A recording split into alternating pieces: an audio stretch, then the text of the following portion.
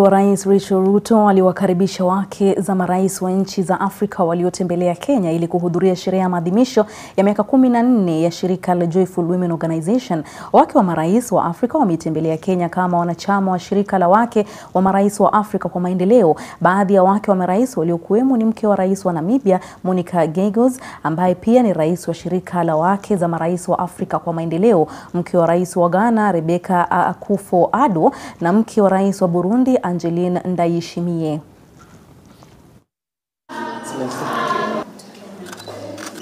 One thing to start something, it is another to continue and to be strong and to withstand the challenges and to be able to stand up and be able to work with the vulnerable, and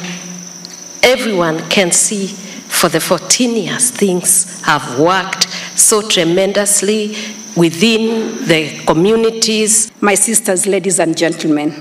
the strength of our continent lies in our ability to approach challenges collectively, learning from each other, negotiating with a unified voice, and finding fulfillment in the success of our neighbors. The seed we planted in Kinshasa during the launch of the Unified Campaign in July 2023, as we celebrated 20 years, has started flourishing across Africa.